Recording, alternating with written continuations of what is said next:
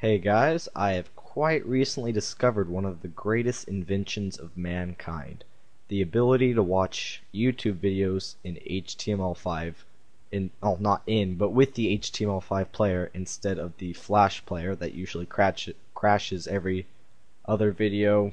An error has occurred, please try again. That message? Yeah, we're all too familiar with it. So, if you want to watch your YouTube videos in the HTML5 beta player, check out youtube.com/html5. That'll land you on this page. Before you join the beta, make sure to check this out. Make sure that this won't interfere with your viewing experience. The ads on partner videos, and I guess I've seen some on non-partner videos too, the ads will play in the Flash player, so you can't get rid of it yet, which hopefully you will be able to soon in the coming months, years, who knows. Full screen's not yet supported, and you may not be able to get it to work with other YouTube betas, but as it says here, Feather is supported. So you can join the beta by clicking this little button right here, and now you see the little leave beta thing. And just a quick note, as we know with previous YouTube betas, it's really just a preview of the future, so you can expect HTML5 to get completely integrated sometime, I would predict. So now I will show you what this little beauty is like. Click the little YouTube button up here, and let's find a video that won't get copyrighted.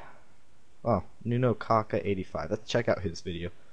So you get the little HTML5 instead of the Flash right there. So, and the player, sometimes it's the quality, it's not the best with the HTML5 player yet. It looks like under 360p. I don't know why yet.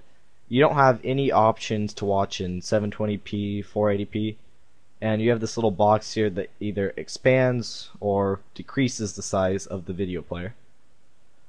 What else is there to notice? Sometimes this little bar, he lags, like it'll be right here and the video finishes.